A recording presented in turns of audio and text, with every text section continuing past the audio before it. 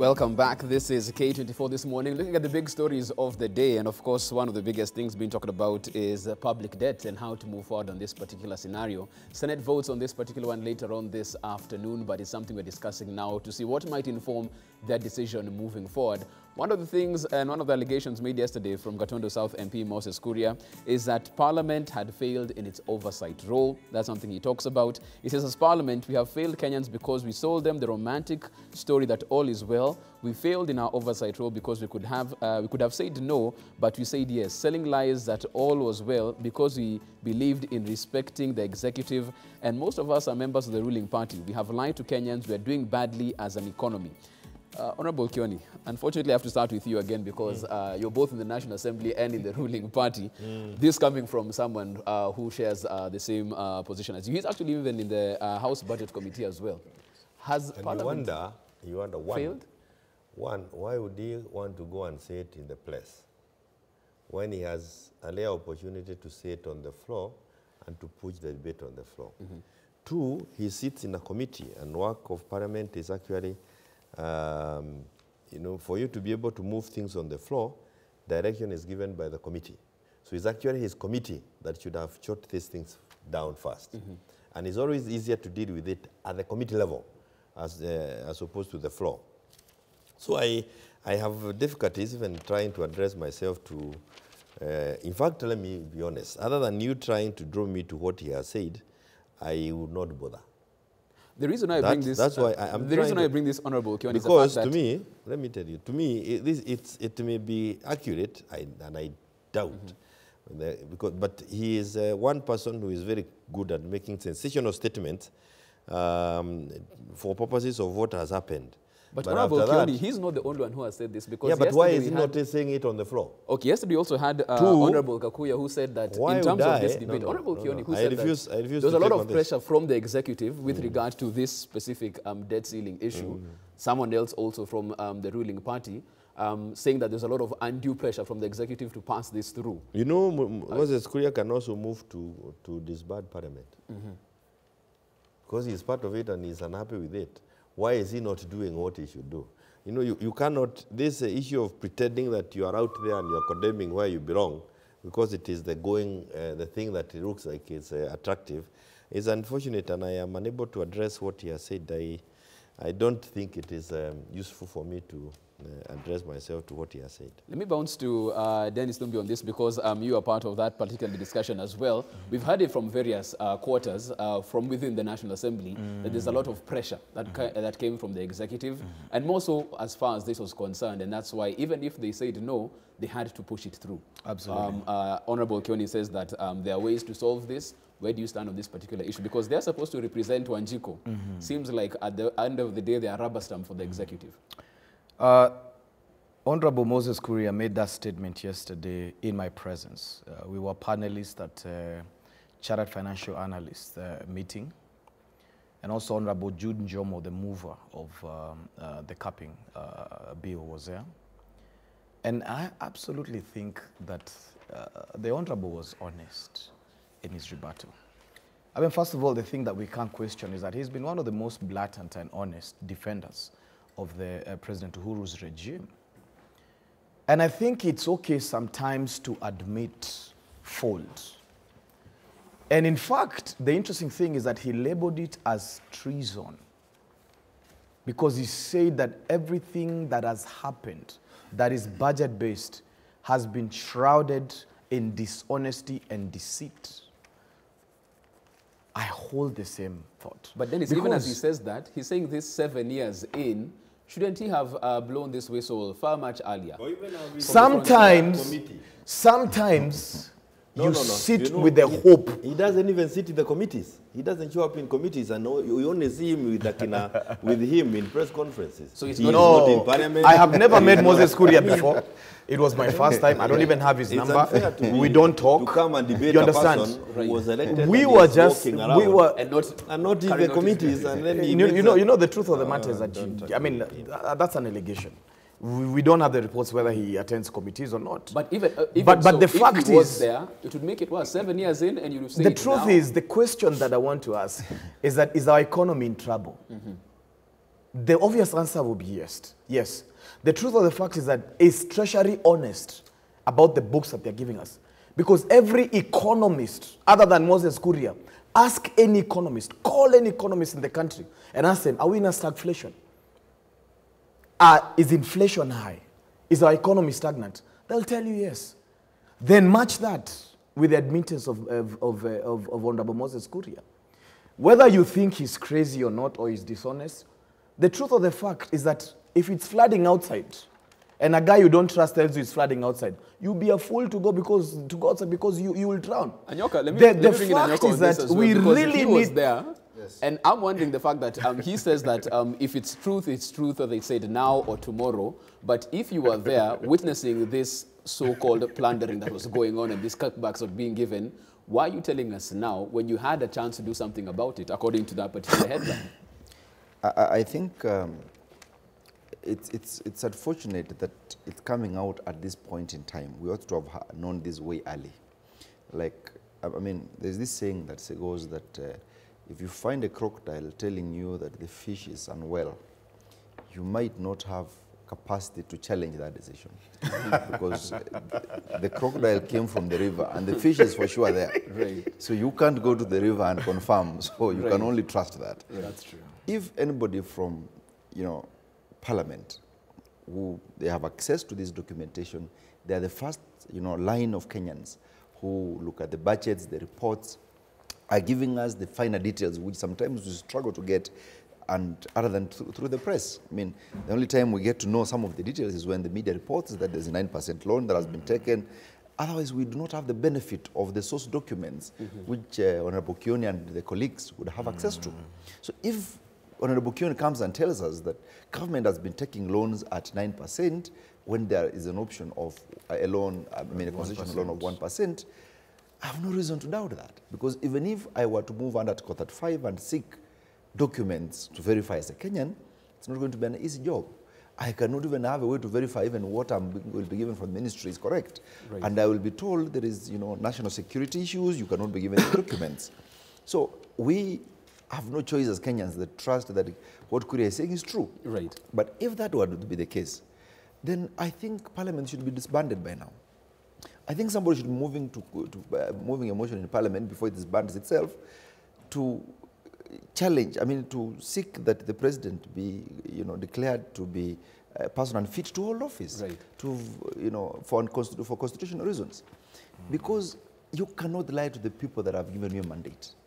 You cannot govern the country in the way you imagine, because that is why we are an institutional system, why we have systems where we have a parliament that should be able to check the executive. What has been the problem, and probably why we would be seeing Honorable Kuria saying it now. During the political times when Parliament was more political than politics itself, is that anybody in Jubilee was simply singing what the president says. It has been a rubber stamp. It never mattered. After the handshake, at least I've had members of Parliament admit here that they are now able to reason out. And probably now, Kuria is coming out having, become born again, pursuant to the handshake. Wachira, and he feels now he can speak. Wachira, that's a very interesting spin being brought in, because Kuria is saying that Kenya chose to take expensive loans because chose lenders such as to take expensive loans because leaders such as World Bank, whose loans are affordable, have no room for corruption. Once a member of the budget committee in the House, a member of Parliament, comes and says they went down this route very well knowing that the reason they're doing this is because there's room for kickbacks, shouldn't he lead from the front, resign and say, I can't deal in this House, I'm done? I failed in my capacity and my mandate that you gave me in the House? Ideally, yes. But the way our politicians operate is thousands of miles away from the ideal. One thing I would like to say is that the levels of corruption in this country are not just instigated by the political class, instigated and sustained by the political class, is so high that economists tell us that about 30% of all the goods and services we produce is lost to corruption. 30% is it's diabolical. It's horribly high. It's a path we do not want to go. But now that we are there, the question is, you see, you find yourself in a hole long before you start thinking about how you got there, you stop digging. Have we stopped digging? Do we have systems and structures that would enable us to get out of the morass we find ourselves in as a country? And I'll tell you for free, we do not have them. Or if we have them, they're not being used and implemented by the people who should be leading us from that front. Right. Now, second, the political class, just like you've said, they have this tendency during campaigns to tell us they are leader servants. Is it servant leader or leader servants? Servant leaders. There's a lie they tell us. But once they are in office, one, we see very little of them. Two, the little we see of them is not useful interaction for them to be able to gauge and to know where the people want to go. It's not enough to take the people where you want the people to go. Where do the people want to go? Is this where we wanted to go 5, 15 years ago? Yeah. In terms of the qualities of leadership, the levels of graft, are we where we wanted to go? Right. If not, what is the recourse of the ordinary person? You remember there was that recall clause that an MP, for instance, I think it was more about MPs for some reason or other, the recall clause, that if they don't do this, or they do this, within a certain period, a guy can gather so many signatures and have them recalled. I think we need stronger laws in that direction, so that if you are a non-performer, we don't stomach your nonsense for 5 years. From that particular point, you need to go home, pack your bags and go back home. Absolutely, soonest. And it's interesting because even as we talk about that, we'll shift gears slightly from matters national debt and bring it down to an individual level to the interest rate caps. We had a meeting the other day in Mombasa with KEPSA. And what I liked about the KEPSA that we met this year was the honesty aspect of it. And they were clear in their mind that even as we blame, they were not blaming politicians, unlike this panel. Do you feel you're unfairly targeted? No. The truth is not blame. You take that position and you agree to be the dustbin, to take in all that is said. You cannot be elected in Kenya with any of that reservation. You have to be ready. Anywhere you go, you must take in. But do you feel the allegations are unfair? Before that, what they were saying was this, and I thought they were being really honest. There is no project in government that is executed by government officials. All the projects are done by the private sector, and all the bribe is paid by the private sector. The public servant is a recipient of the money from the private sector. He may have helped the money to leave the executive to the private hands, but it comes back to him from the private sector. So there is none in this country who should stand and throw stone to the other. And they were all accolades on the fact that we now have passed a bribery law that deals with the giver and the taker at the same, because unless we get ourselves to that point, we will talk about this corruption issue forever. Right. We must deal with the giver also. Right.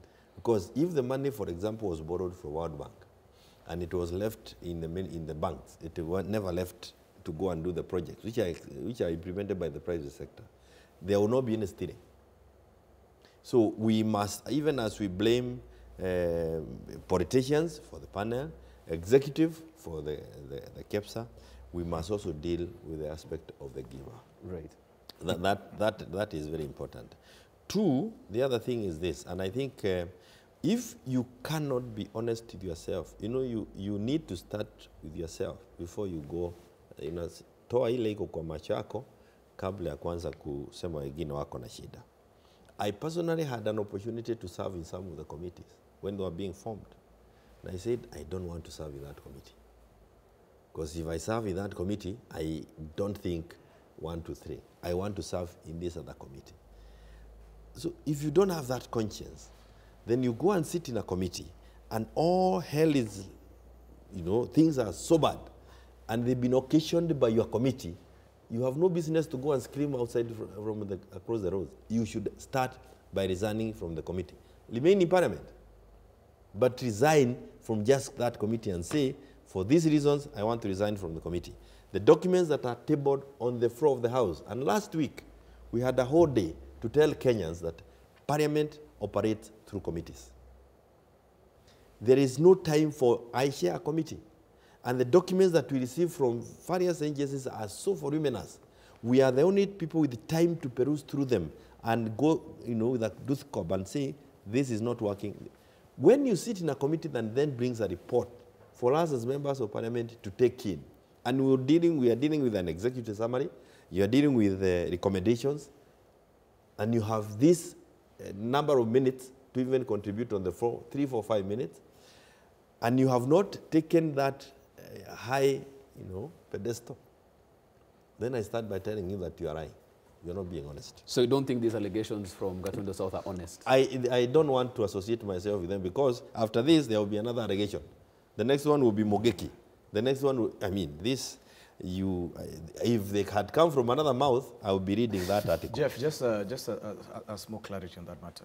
I think one of the realizations that we have to note is that parliamentarians don't work in CBK, neither do they work in Treasury. Neither do they work in other government departments. They are members of Parliament.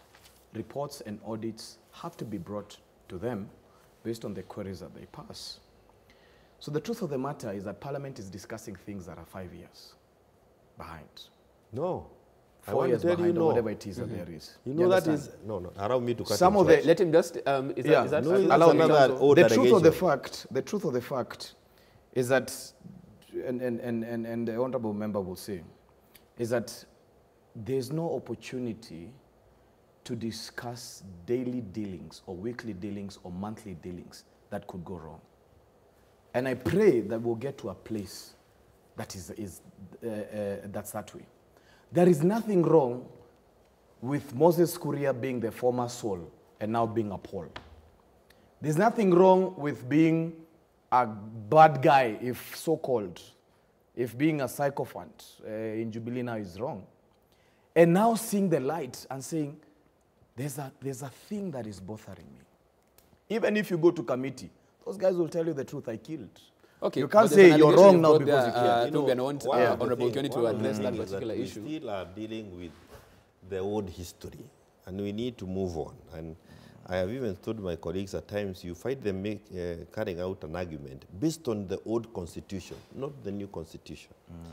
When you say we have 5-year-old documents, it's no longer the case. That's why we had a whole day last week to tell Kenyans where we are. And even on issues on audit, we are up to date. That is one thing. And it is important that you ablaze yourself with the happenings in Parliament. And this has been done by committees. 2 is that we also must understand the role of Parliament. It is oversight. It's not micromanaging. Exactly. We don't want to micromanage the executive. We don't want to ask them, where are you spending this money today? No. Ours is to oversight. They'll still have to spend. We can, during the process of arriving at a project, we can say this may not be the case. But one of the things that we must make sure that we also don't do is to micromanage the executive. Absolutely. We must be able to do oversight, and we do it on time. And I want to tell you, most, in fact not most, and that is why we said this was initiated by us as chairs of various committees. And we said, a whole day, we will pay for airtime, let us tell Kenyans where we are. The committees give some very, very useful reports, and I hope we will have time, or people will have time to peruse them. On what we are doing current, nothing in the history, nothing in the Goldenberg agro-leasing case where you are coming 5 years later. Even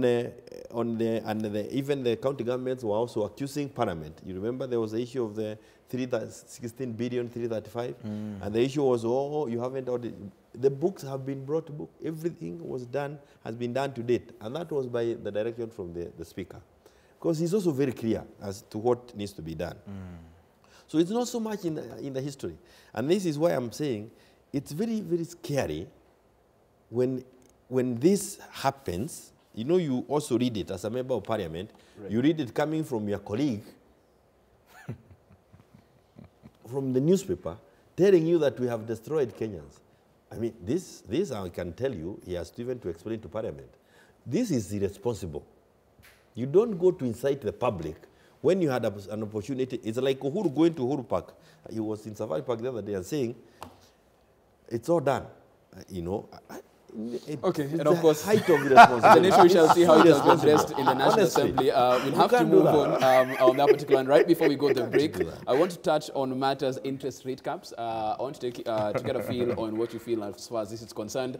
They say on page 9 of the Standard, return of pricey loans as MPs ditch rate caps. As we get to the break, Dennis Anyoka, is this what private sector needed, SMEs, in order to get this elusive capital that they need?